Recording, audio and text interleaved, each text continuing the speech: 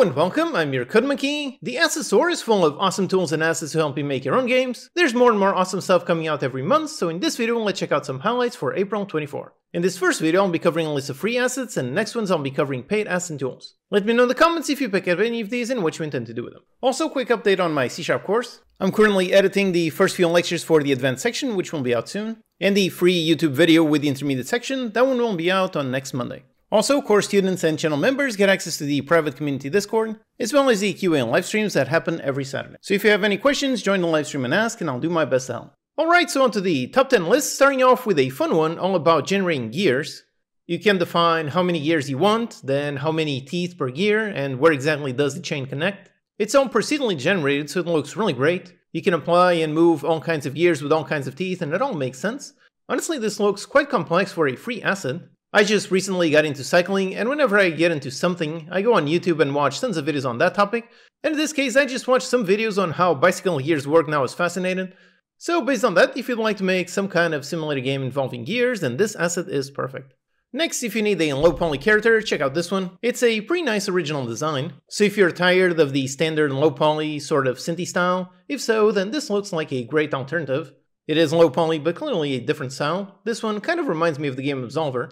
It's a humanoid character, so you can combine it with any animations. Then here's a bit of a strange one. It's a warehouse. This is an asset officially made by Unity. Apparently it's what they use for their digital twins tools. It's a complete warehouse, so you have all kinds of shelves, cargo, equipment, and a bunch of workers.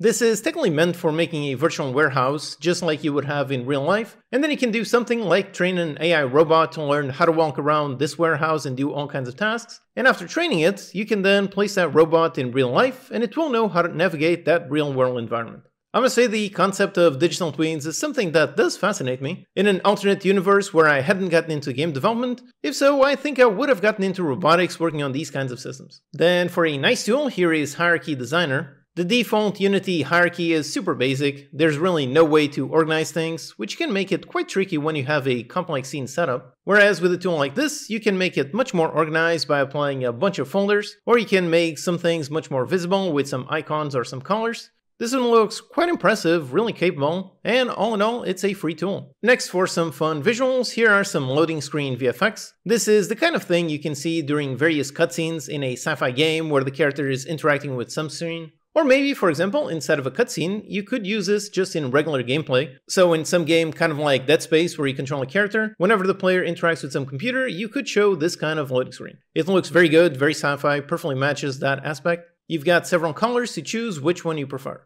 Or maybe instead, you need a tool to highlight some object or a character. If so, check out this one. It's a post-processing effect to highlight characters or some object on screen. This is really excellent for doing things like tutorials, where you really want to guide the players to look at one very specific spot. This one includes lots of effects for different ways you can highlight objects. Some are pixelated, some are just a round circle, so you can apply this in various ways. This is a very useful tool for all kinds of scenarios, or if you want, you can just download and inspect it to learn how to make some custom post-processing effects. And then here's a fun pack with a bunch of ships and planes.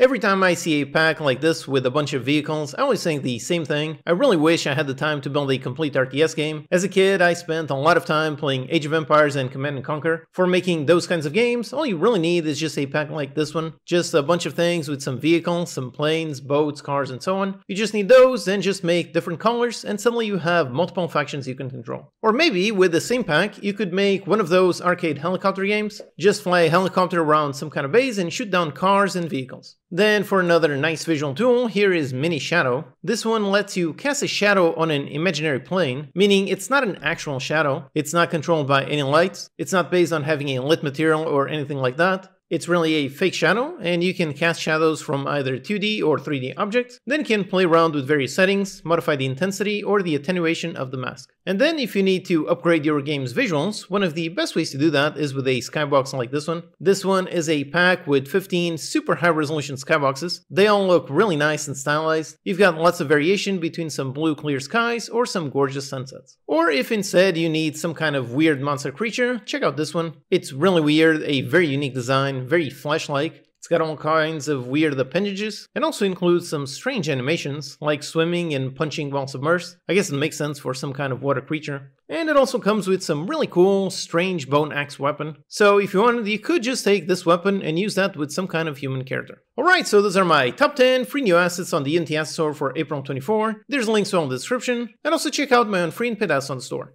Alright, hope that's useful. Check out these videos to learn some more. Thanks to these awesome Patreon supporters for making these videos possible. Thank you for watching, and I'll see you next time.